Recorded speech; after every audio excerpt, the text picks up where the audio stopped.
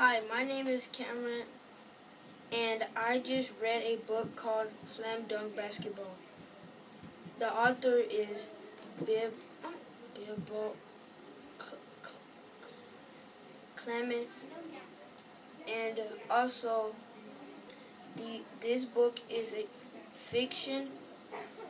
Non-fiction, because the book tells you real facts and real things you should learn in basketball. And I like the book because I used to play basketball, and it can teach you new things and how to play better and move forward in your career if you're thinking about playing basketball.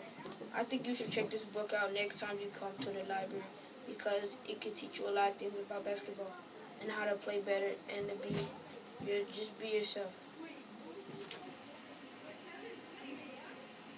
Hi, my name is Mitchell. This book is about slam dunk basketball.